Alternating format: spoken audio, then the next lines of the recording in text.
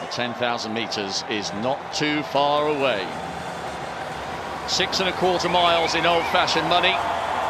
We have an absolutely loaded field, we really do. There was Mohamed Ahmad, he made history taking a bronze for the Canadians in the 5. A sensational lineup of Ethiopians and Kenyans and athletes from the United States in the mix. Watch for Joshua Cheptegei, who so often hits the front in big races. He's bidding to become Uganda's first world champion. That's Moeen, the former European marathon record holder. There's Cheptegei, reigning world cross-country champion, won Zurich and in Prefontaine. And he's really ballsy, Cheptegei. He thinks nothing of going to the front early and just hanging his head out there, rather like Timothy Cheruiyot just did, to marvellous effect in the men's 15. Brilliant team of Ethiopians. Hagos Gebre won the trials. He's got 3 global medals over the 5,000 metres, but steps up here to the 10. Watch out as well for Rhonex Kipruto. He's the second fastest man in history on the roads over 10K. Hassan Chani completes the lineup, Asian Games champion last year in Jakarta. Big field of 21 men. Well, 3 men have shared the last 11 world titles over 10,000 metres. Haile Gebrselassie, Kenenisa Bekele and Mo Farah. The 2 Ethiopians and the Briton having a massive period of dominance. But now that Farah is concentrating on the roads along with Bekele, and Bekele just went very close to Eliud Kipchoge's world record, so still running well, the Ethiopian. Now that those 2 are on the roads, there's a massive, massive opportunity for tonight for one of these men to potentially become a national hero. It's a bit like a football crowd in this evening. The atmosphere is sensational. Great shots from our director. They're dancing like it's a party. Well, in Ethiopia and Kenya, sporting glory doesn't get much bigger than in the 10,000 metres. That's Rhonex Kipruto, one of the fastest men in history on the roads over 10K. Joshua Cheptegei, the reigning world cross-country champion. There are loads of Ugandan flags in tonight as well. They were celebrating with Nakai winning the women's 800 metres. What a games it would be for the proud East African nation if they were to secure another gold medal. Rodgers Kwemoi on the inside, Commonwealth bronze medalist last year. He's a former world junior champion. Kejelcha of USA, and then Leonard Korir. Hagos Gebre, is he the marginal favourite? He's the fastest in the world this year. He won the Ethiopian trials. He would have had a good chance in the 5,000, but wanted to focus on the 10. Mohamed Ahmad ran really well for a bronze in the 5,000. Belliu's just gone through shot. Watch out as well for the Eritrean. That was Aaron Kifle. And Joshua Cheptegei, the reigning Commonwealth champion over 5 and 10,000 metres. He's had a couple of big wins on the Diamond League this year. Lopez Lamong is very, very fast at the end if it gets tactical. An awful 4 years worth of injuries. That was Alex Corrio just going through shot. And then Yomif Kejelcha. You'll always be able to spot him. He's one of the tallest Ethiopian athletes we've ever seen. Twice a world indoor champion, over 3,000. And on the outside, or towards the outside, Julian Wanders, world record holder over the 5K. Rhonex Kipruto is the second fastest in history on the roads, and he's the reigning world junior champion on the track. And the second of the Ugandans, Mande, just being introduced to the crowd. Penultimate athlete from the outside. No Ugandan man has ever won this title. Is that going to change tonight? Well, if it is, he's going to have to beat an incredible lineup of Ethiopians and Kenyans. This is the final of the men's 10,000 metres.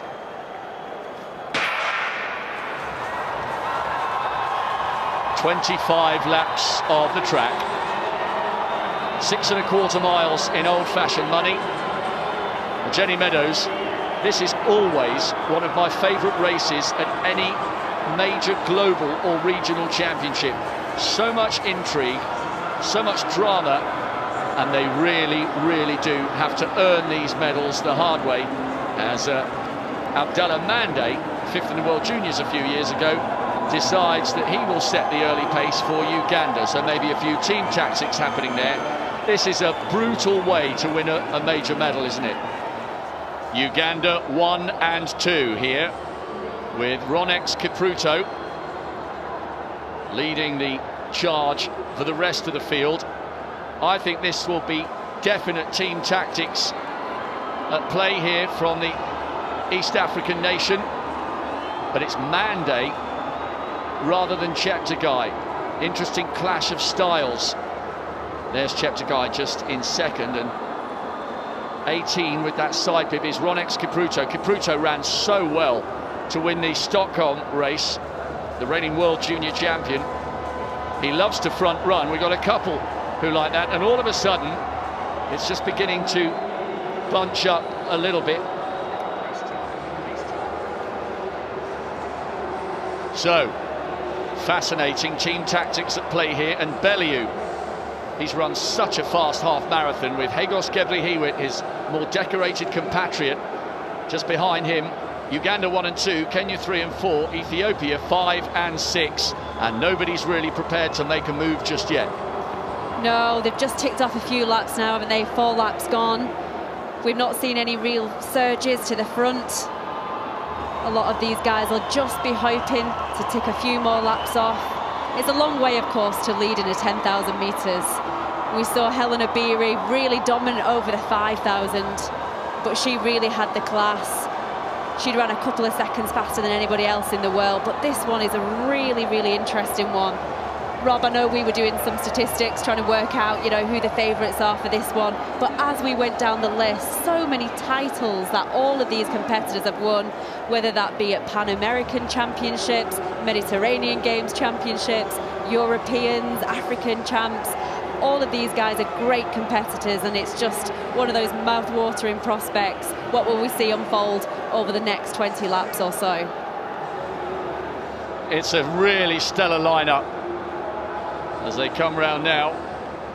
2 kilometres just inside 5:30, so they're inside 27:30 pace, so it's not surprising that they have dropped 1 or 2, and we're heading towards the single file setup. You have to give credit to the East Africans who are in the crowd.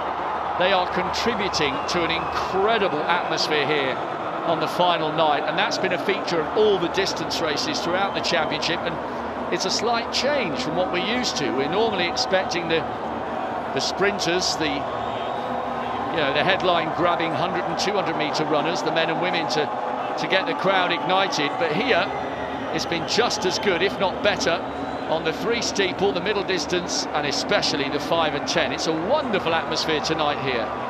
It is. Distance running is a national sport for so many of these nations. I was looking at all the multiple winners over the years, so we're really looking forward to seeing how this one pans out. Just wondering whether Ethiopia can sweep the medal table in Doha. The Ethiopians hold 4 of the 5 quickest times in the field in this men's 10,000 metres. Ethiopia have won 18 medals at this championships versus 16 for Kenya, and Kenya's last victory in this championships was 18 years ago now in Edmonton, all the way back to 2001. It was, I remember that. It was Charles Kamathi who denied Haile Gebrselassie a 5th successive 10,000 metre crown. There's one of the Burundians just struggling with the pace. We had a few automatic qualifiers here by virtue of finishing in the top 15 at the World Cross Country Championships. So one by one, it's Kwesera coming off the back, who was 11th in the World Cross. But what about this from Rhonex Kipruto? And all of a sudden we've got a little bit bunched again. Joshua Cheptegei leads. Kipruto had a little go over the front, and now he's decided to settle back down alongside the double Commonwealth champion from Uganda. Kwemoi is in 3rd, Bellew, Gebre-Hiwet and Yomif Kejelcha in that lead pack, and you could see a few elbows going out there. They have slowed, and you've always got to be careful about clipping heels when the pace has been fast and then the field concertina back together again, and that's what's happening here as we come round now. And another little nudge there from Kifle, the Eritrean, as we come round now with 16 to go. Well, it's interesting, isn't it? Kipruto, his move looked quite dominant, and now he's just found himself back in second position. I thought he was trying to push it on, just trying to get rid of a few of these bodies, but everyone's still there at this moment in time. Well, the other Ugandan who was setting the pace early on, Abdullah Mandi, has been spat out the back. We've lost a few athletes, actually.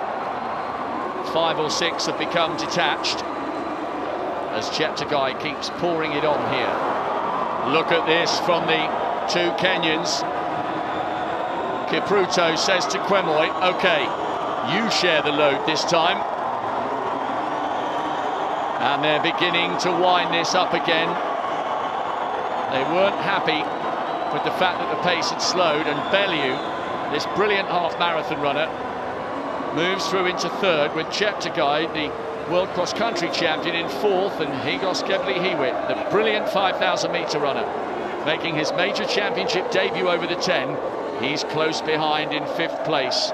All the big boys are poised here to cover the move, and this big group is splintering again. Ahmed just put a little shove in the back of one of the Americans. Kifley's just about holding on, so too Crippa, the Italian. But we've got a group of about a dozen now pulling away from all the rest. Well, I'm just watching Rhonex there in second position. He's still only 19 years of age. He's the World Junior 10,000-metre champion, and he seems to be giving all the signals and the demands. He almost forced his Kenyan teammate to the front there. Just really interesting to see how this one pans out. Well, like you say, Rob, there's still about a dozen there. This pace is very, very steady for a lot of them. We actually had 7 men 2 years ago in 2017 break 27 minutes in that final. Prior to that, only 3 men had ever broken that mark in a World Championship final. I would probably say we're not going to get under 27 minutes here unless the pace picks up at some point. The 2 Kenyans sharing the duties here, acting like unofficial pacemakers for all the rest, as Bellew comes round and past Joshua Cheptegei. And Cheptegei loves leading and hasn't been able to do so here. He's now tucked into 5th with 2 of the 3 Ethiopians tracking this pair of Kenyan youngsters working so well together at the front. It's just a shade outside 27-minute pace at the moment, and I suspect this might get quicker as the second half of the race unfolds.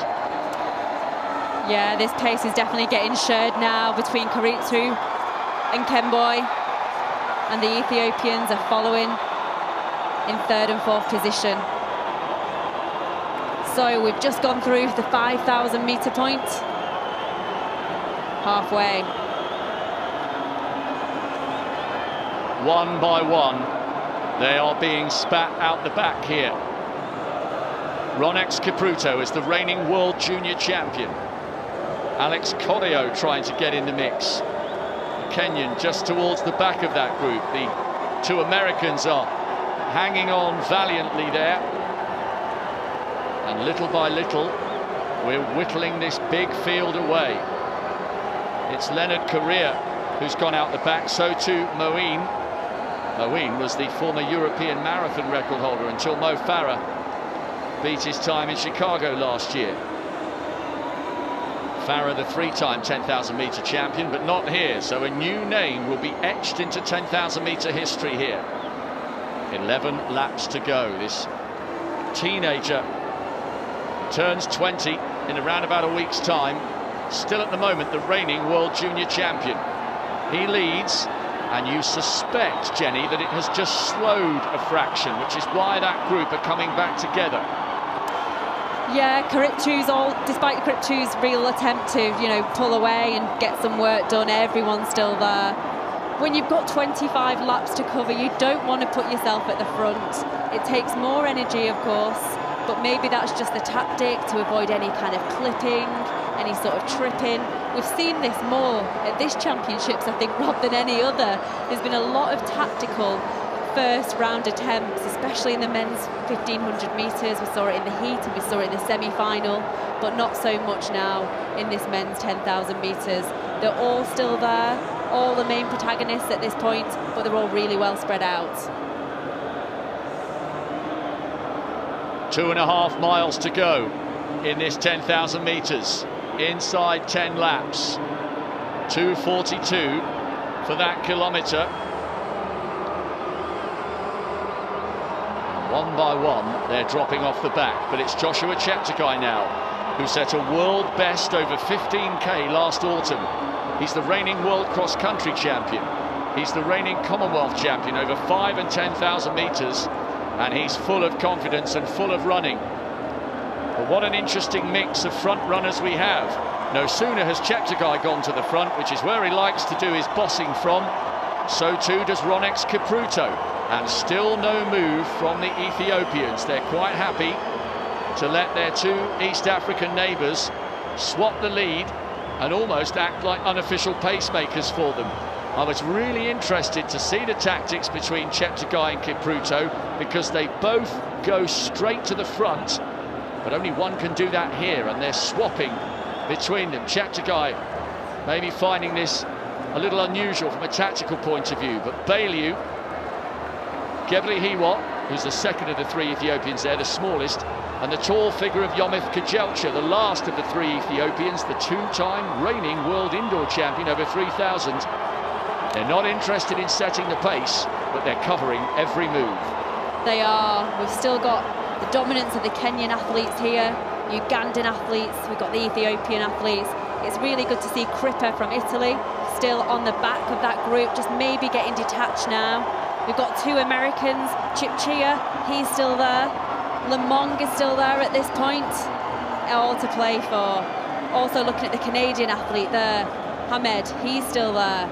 5k, 10k specialist. He's got a couple of silvers at the Commonwealth Games last year. So he'll be taking really good. Really pleased that he's still banging on there at this point. Ahmed's a class act. He was really good value for that silver last year in the Com Games. Inside the last 8 laps then, 64 plus bits. Kipruto is doing really well to hang on. European bronze medalist last year, the Italian just on the left of your picture, as Alex Corrio, the third of the Kenyans, just begins to struggle a fraction. As these laps tick down, the Ethiopians will be getting excited. Leilisa Desisa headed home, Mosinet Gedemu for an Ethiopian 1-2 in the marathon, as Ahmed now comes up wide on the outside. Kenya 1 and 2, Uganda 3, Canada 4, and Lopez Lemong, the US champion over 5 and 10,000 meters, coming up onto the shoulder of the three Ethiopians, who are still quite content to let all the others do the work. Yeah, a real interesting character is Lemong. He's had a string of injuries. He was the US champion at 1,500 meters, so maybe he's still got some speed in his legs. That was a decade ago now, in 2009. But he had a string of injuries between 2014 and 18, and then he's come back this year, a decade later, to claim the US titles over 5k and 10k, and he sits himself there nicely, moving up in the pack in 4th position now. Once again, the Kenyans forcing the pace. Rhonex Kipruto, the second fastest man in history over the 10k on the roads. Ahmed is running brilliantly in second place. And all of a sudden, we've lost Shadrach Kipchirchir and the third of the Kenyans, Alex Corrio. So we have 2 Kenyans, 3 Ethiopians, 1 Canadian and 1 American in the hunt for the gold, silver and bronze here in the last individual event to be contested by the men in Doha. Just the 4x4 to come on the men's calendar. 6 laps to go now in this fascinating men's 10,000 meter final. The world cross-country champion showing all his strength at the moment, but he has the second fastest man in history over 10k behind him. And look now at Kwemoi coming past the shoulder of the Canadian. The 2 Kenyans talking to each other, and once again the 2 front runners just can't bear to see the other dominating the pace. This is really intriguing. Yeah, if I was Joseph Cheptegei now, I'd be really pleased that I don't have to lead for a little bit longer. He won a silver medal 2 years ago at the World Champs in London, and you just see that he responds now to Kipruto. He just follows the pace, and he's just get himself there between the two Kenyan athletes.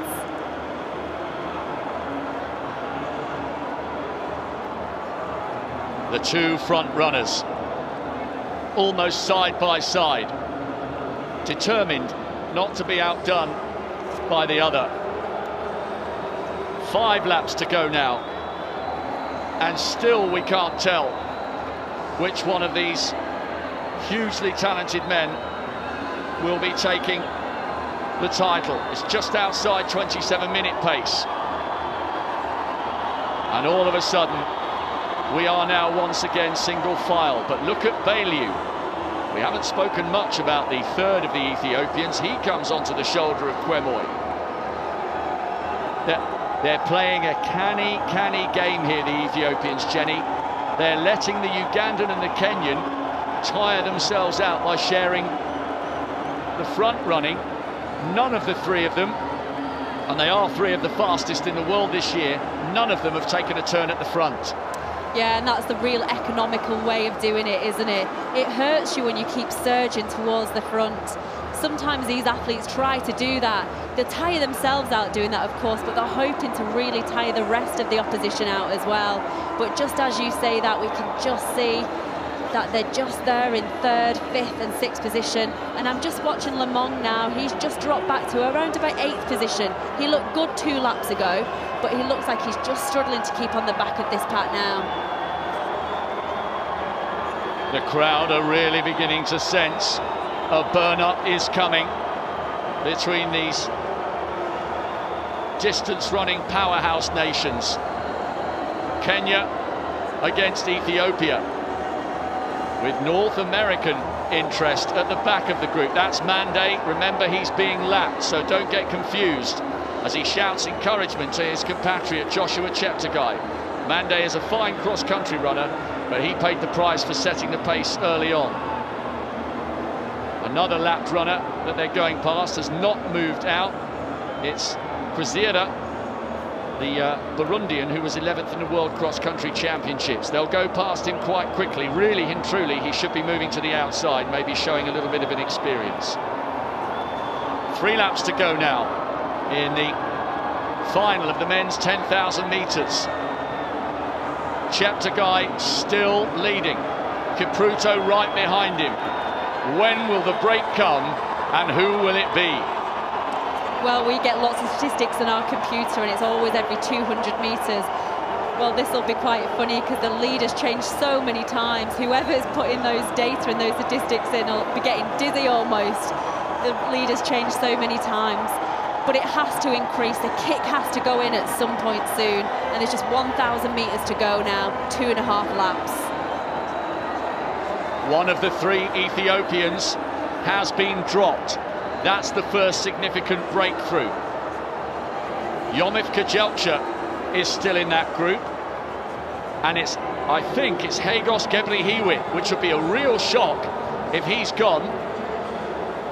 It is Hagos Gebrhiwit now, 25 metres or so off the back. He was the man the Ethiopians thought might do it, but it's Kejelcha and Bailu from Ethiopia who are still in the mix here.